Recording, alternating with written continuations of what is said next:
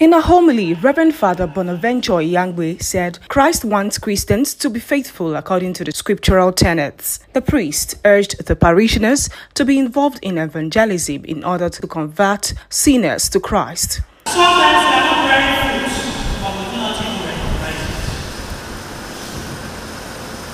Sometimes we are not actually moving in the right direction. We are actually stagnant, but we think we are moving because it's spiritual. Therefore, you can see, oh, now it is up, it's not working. Let me raise my charges.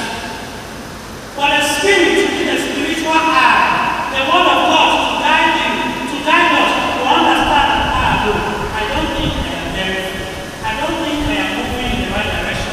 I think I am going astray. I think I am not very free. During the Mass, marking the 5th Sunday of Easter, the Benin, Sir Chief Dr. Gabriel Osaro joined other parishioners and the family of late Pa Iyangbe to offer thanks to God for the successful burial of their father.